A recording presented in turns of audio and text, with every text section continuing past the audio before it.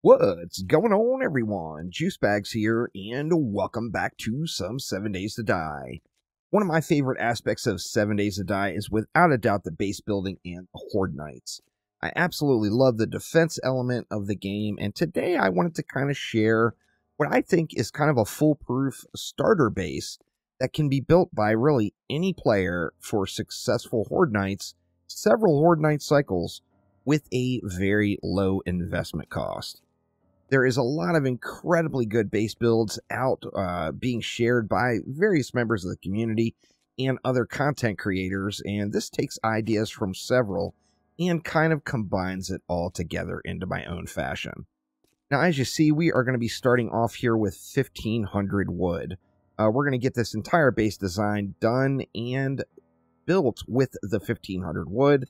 Of course, we're going to have to start off with some building blocks. So let's go ahead and craft, say, 150 building blocks to get things started, and I'll kind of go over the basics of the design. Now, this is going to be an early game starter base, so with that in mind, we're going to assume you don't have any ranged weapons or guns, and you certainly don't have a ton of ammo. So with that in mind, we want to build a melee kill box. This little horde base will work with any melee weapon, however, it really shines with spears. So I'm going to be using this guy right here, a stone spear, completely unmodded. And in addition to this, while these building blocks are crafting, this will be a long video as I want to cover all of the information. So I will include chapters and timestamps below. Feel free to skip on forward to any parts you are already comfortable with in your design. Now, this is going to be a variation of the long-running hatch hallway, which a lot of people will already know about. The basic thought of that is we are going to create, let's see, let's go 1, 2, 3, 4, 5. We'll go about that long. We're going to create basically a little corridor that we're going to be able to hide inside when the horde base is coming, but we're going to add to this to make it cover a few basic rules. Now, this one we will be able to complete with this 1,200 wood, and it is going to be completely overkill for most players. So you don't really need to go to this extent, but if you do a box like this, it is going to make your Horde Nights super smooth. So we've got a little hiding area here. One of the basics of base building is 7 Days to Die is the kind of 11 tile rule, and that is when an enemy is damaged and drops down and is within 11 tiles of a player, there will be some issues. Now, what this issue is they're going to go into a rage mode and just start destroying everything. Now, obviously, if your base gets destroyed around you, that's going to be a problem. So with that in mind, we're going to start this entire design off by going 11 or actually 12 tiles up to make sure we are one within that range. So let's go ahead and start off building up. Now, this is the start to the structure. We've got 12 tiles up. We've got 2 different columns.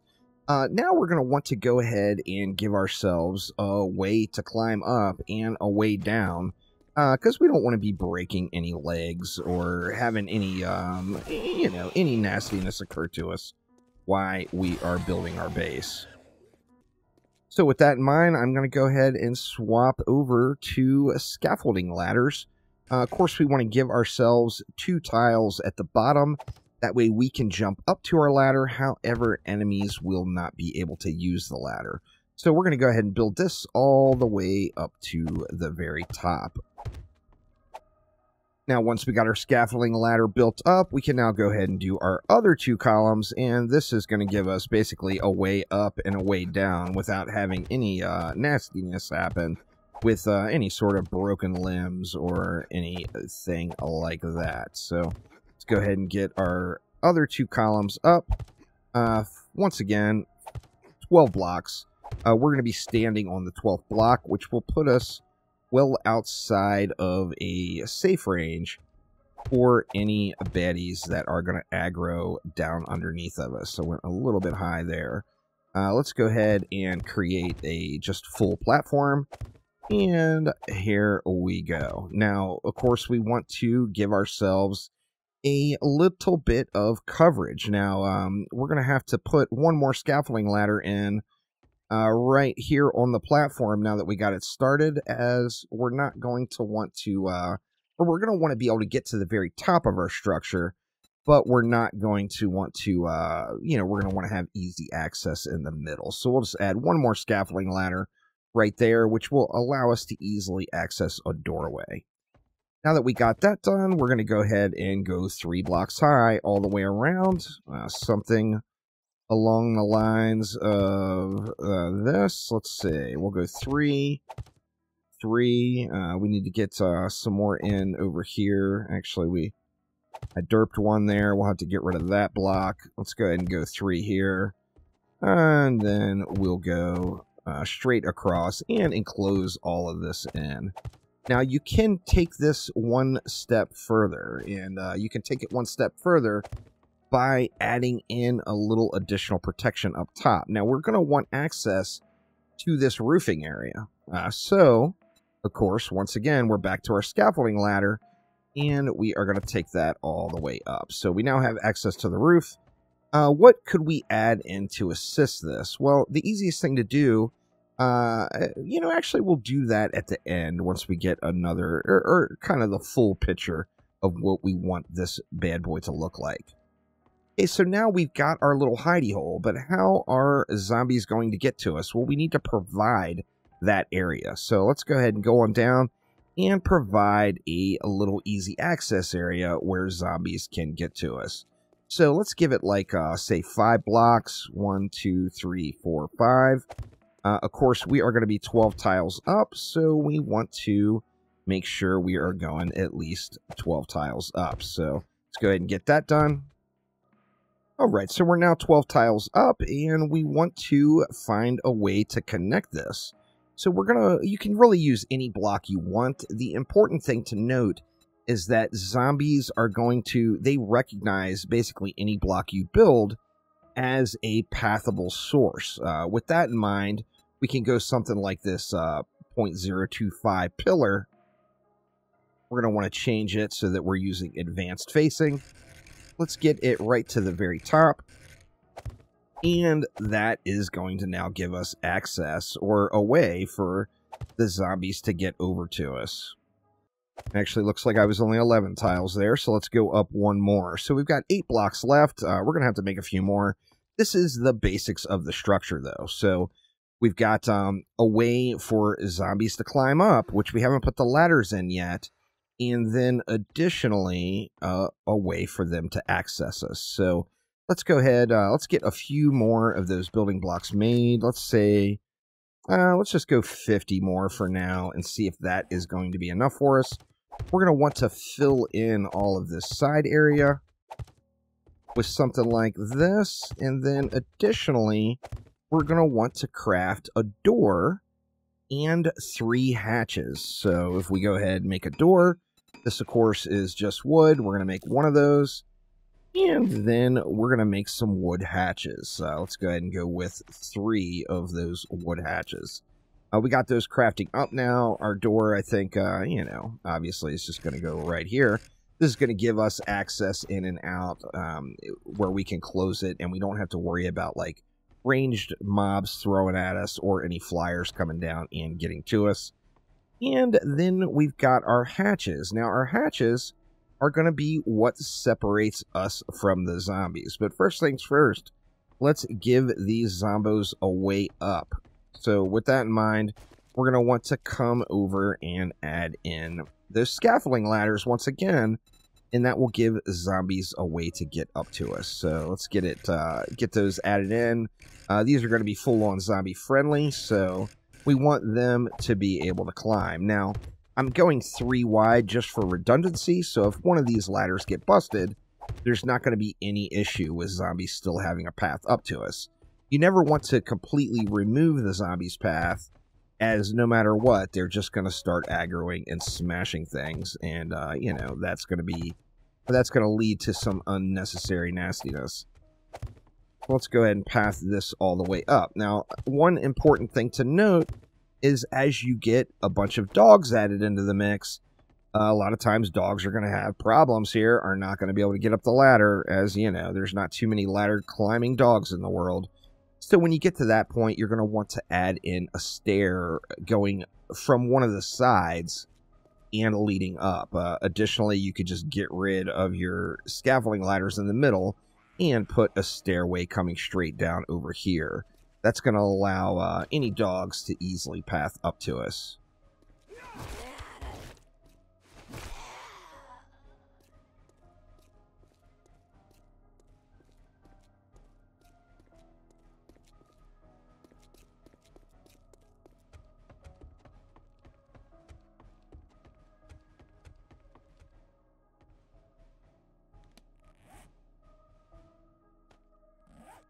Now that we got that pathing in order, we're going to go back inside of our kill box here, and we're going to get our hatches down.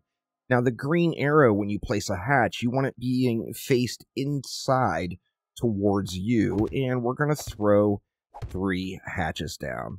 Now, what this is going to do is, as these hatches are opened, the zombies are going to have to smash through the hatches to get to us. So the general rule is here, with 2 hatches open, using any melee weapon, you're going to be in range of being able to hit the zombies. If you have 3 hatches open, you're going to be able to be in range to use a spear. Now, the important part with that is, of course, if your 2 hatches open, the zombies are still going to be able to hit you. So with that in mind, you're going to want to pull your Mike Tyson and get a little bob and weave in there. And you're going to want to strike at zombies and then drop back, strike and drop back, etc. If you're going with the spear like I'm doing, then you can just stand here and wail away with no issues. So the basics of our kill box is done. We can add in a little bit of kind of overkill to it. And that is going to be giving us some sort of protection versus any zombies that might jump up and stack on top of each other. Of course, if zombies stack too high, they're going to get on your roof, and we don't want them getting up on the roof. So with that in mind, we can go ahead and swap once again to a different block. We're just going to go straight up with a ramp here for this one. We'll go to, I think we're going to have to go to our advanced placement again. And I done derped it. There we go. We want our ramp just like that. Now, the sides are not really going to be necessary. Just with what you get right there is going to be sufficient. And that's going to give any zombies that stop or that jump on top of each other some sort of blocking to, you know, avoid them being able to get up to the roof. Now that we've got all that built, our design is complete. Now, as I mentioned at the beginning, this is completely overkill. This is the person that wants 100% protection with no chance of having any issue. This is the setup that you're going to want to use. However, you don't have to put it that high in the air, particularly for the first Horde Night, if you don't anticipate any problems. Additionally, once you do start getting a lot of dogs into your Horde Nights and you have any issues with dogs stacking, you can once again access your handy dandy shapes and go to a plate. So if we just search for a plate, we're going to get one right there. Once again, we're going to want to go to advanced placement, and we're going to want to put that plate flat on the roof there. We're just going to throw one of them there. You know, we can go 2 if we want. Why not? That is all we're going to need. Now, this gives us room to run through still, but it is going to hinder any doggos getting up inside if they get lucky and make it over, as dogs, of course, can come through just on the one tile. So now we've got everything fully completed. We still have 1,060 wood left. So with that in mind, we're going to want to upgrade this bad boy. Let's get this whole thing completely upgraded here and go on from there. Now here we are all done. As you see, I've got 4 wood left. However, I don't even have all of these building blocks upgraded. I did upgrade one path up here, and then I didn't fully upgrade the entire thing here, as I wanted to make sure to stay below that 1,500 wood limit. So with that in mind, we've got our Horde Night approaching here. For full clarity, this is on Nomad difficulty with 16 enemies. I am using an unmodded stone spear at level 3, And then additionally, I've got just a primitive set of gear. I am using a helmet light mod just for the sake of the video here to get a little bit more light going. However, besides that, I am fully unmodded. So let's go ahead and pop on up into our kill box and see how this Horde Night goes. We're using our spear, so we can upgrade with 3. You are going to want some wood for upgrades. We're only going to have 4 wood for upgrades, as I want to get through this first Horde Night with just that 1,500 wood limit. Now here we go, the Horde Night is starting. Now once again, the benefit of using all 3 hatches is it is a range check for you. The spear will reach, they can't reach you. However, if you do go out here a little further, you're going to be able to spear these zombies a little further out on their little crossover beam there, which is going to make them fall off. Now, since we are following that 11 tile rule, and we're 12 blocks in the air, as zombies fall off, they are not going to go into that destroy everything mode and start killing us. So we're going to sit here in the safety of our little base and start just plugging them in the head. Now, another benefit here, particularly if you have less than perfect aim, is you got your little headshot window here. You don't really have to worry too much. If you poke at them, you're going to headshot them most of the time with this setup. So we're going to continue to work it over with our little stone spear here. We might have to repair it midway, but as you see so far, the first 30 minutes of Horde Night has been just pretty darn easy peasy. So making sure to back away, since I'm at the 2 hatch limit, I do want to back away a little bit when the zombies start taking melee swings, and that will make sure that I'm not getting slapped. Of course, you know, you could potentially take some damage. If you stay up there in their range, I'm going to make sure to stay back. That way I don't have to sweat it. Taking a look at our hatch, we haven't really taken much damage there yet, so we're in pretty darn good shape. Now remember as well, I'm using this stone spear. There's a real good chance, even if you're doing spear builds, that you're going to have an iron spear by now. As we are on day 7, I wanted to make sure to just use more of the primitive weapons and armor just to show off, really, the power of the design. It just follows, you know, there's been some really, really good Horde Night base builders over the last many years of early access in 7 Days to Die, and this is taking a bunch of just the best ideas from all of them and incorporating it all together into kind of a pretty foolproof Horde Night zombie base. Now, we are at 11 o'clock now, so we're 1 hour in. It's progressing quite quickly. Now, with this design, the zombies do a lot of looping, so they're going to fall off and run up quite frequently, which means we are going to go past the 4 a.m. daylight time. We will have to sit here and kill all these bads when we get to the end of it, which, you know, should not really be an issue, since we are in the safety of our little protective kill box here. Now we're coming up on midnight here, so we've got our almost our first hour, or first 2 hours, pardon me, complete. I haven't done any repairs yet. You see, I'm still at the 4 wood. I'm going to try to not do any repairs, just so you can see how much destruction happens to the kill box itself through the course of it. We do have that safety, of course, as well. As I'm sitting at 2 hatches, I can always back up 1 more hatch and open that one if that first one gets destroyed. But we're looking pretty solid so far. Everything is pretty smooth sailing. Just sitting here giving them some pokes. And, you know, a lot of times the first hit and the zombie is just going to fall off of the little beam there.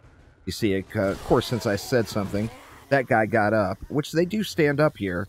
However, the majority of the time, they're just going to fall off, and it's not really going to be an issue. Alright, we do have to get a repair in on our spear.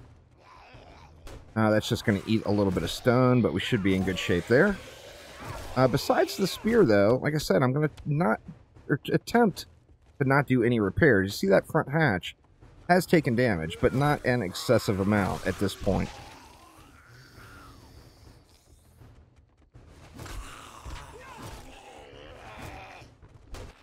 Alright, we're coming up on 2 a.m. now, so I did hear a little slapping going on down there, so some zombies did aggro to some blocks, assuming we lost a few blocks underneath. We'll, of course, go down and check out all of the carnage after, and then, of course, since we just used the building blocks and unupgraded building blocks, that, of course, means that those probably got destroyed really, really quick, just from a couple of slaps. Continue to poke away here until we get till 4 a.m.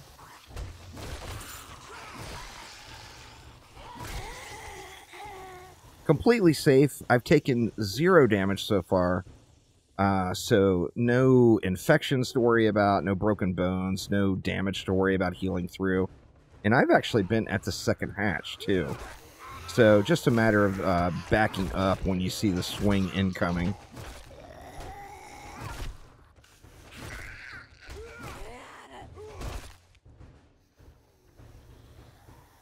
And winding down in the last 90 minutes, so this will continue to go quite smoothly. You do get a nice little reprieve, so if you need to do any repairs, or if you need to eat or drink, there's plenty of time to get that done, as the zombies have to run the loop. You know, if they fall off of the little balance beam there, they, of course, are going to have to run back around, climb back up the ladders, and run back across, which gives you that nice little reprieve each time.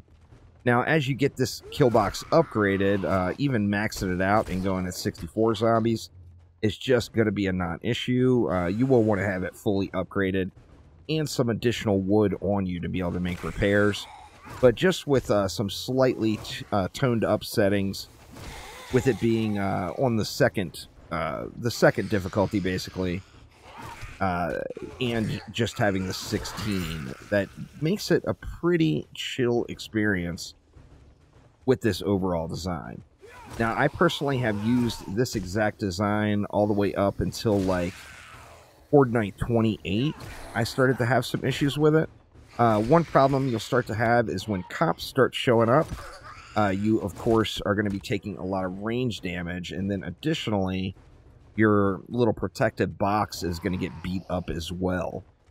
With that in mind, if you get a lot of cops, you're going to either want a ranged weapon to be able to take them down as soon as they get to the top of the ladder, or you're going to want to get your stuff upgraded a little bit here. If you stay with wood and you've got cops constantly puking on you, it's, you know, without doubt going to cause some issues.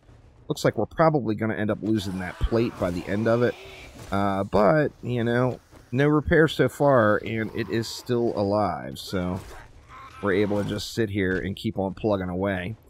Now, the range really is what makes, in my opinion, the spear so good. In fact, it's my favorite starting melee weapon in 7 Days to Die, just because having that little bit of extra range versus the other melee weapons is just quite the game changer for me.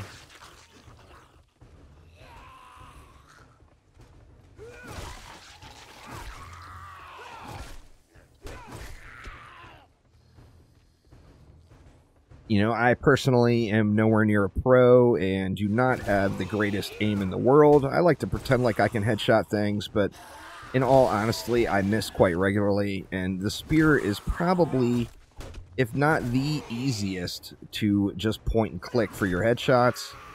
It's up there pretty darn high. It's just real easy to land those headshots with the spear, and makes it just perfect for me with the combo of that increased range and the ease of headshotting. So with a kill box design or a Horde Night based design like this, it's all about the headshots. You're going to want to be using all power attacks. You're going to want to be headshotting enemies. And, you know, it's such a small window and their head is just right there. It becomes quite difficult, actually, to miss too frequently.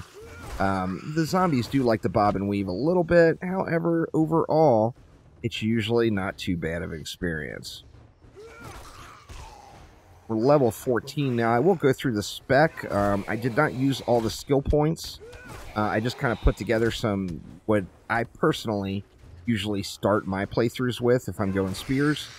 And I'll show you all what I used for skill points. I think I didn't use, like, you know, 3 or 4 of the kill points, or of our talent points. Okay, so there we go. The Blood Moon is complete. Now all we have to do is clear house.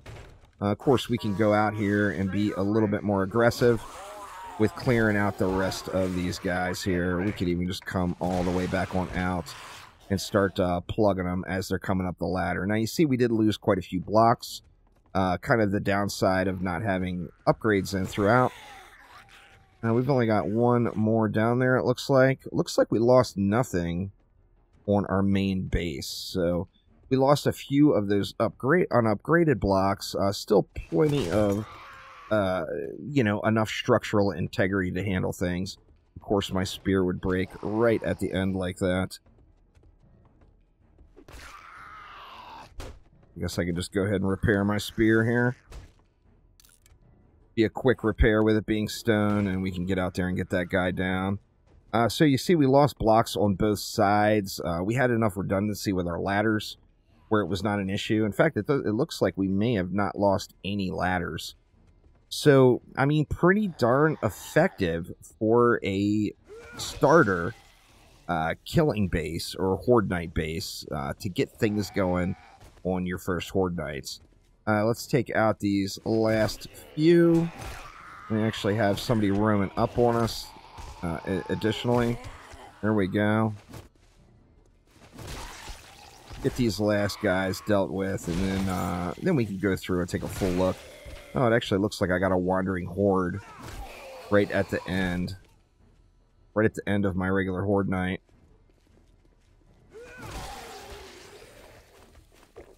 Go ahead and drink up and get some stamina. Let's get the rest of these guys blazed out.